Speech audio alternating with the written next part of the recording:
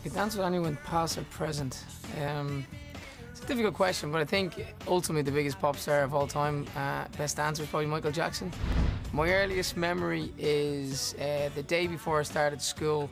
When I was 4, I was knocked down by a guy on a bicycle. I ran across the road and it wasn't pretty. Hospital, whole shebang, stitches.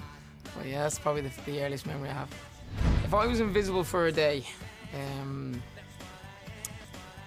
I'd probably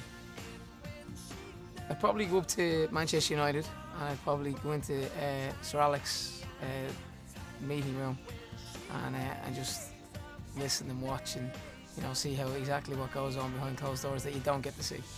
Biggest indulgence probably over the years has probably been a weekend's takeaway food. Kind of, I'll be quite healthy usually. I train hard and stuff like that. But I kind of feel if you work hard, you play hard. And at the weekend, then I'm, fish and chips. Not necessarily the fish, but the chips with the vinegar. When you open the bag and there's like a waft of vinegar. That's probably me.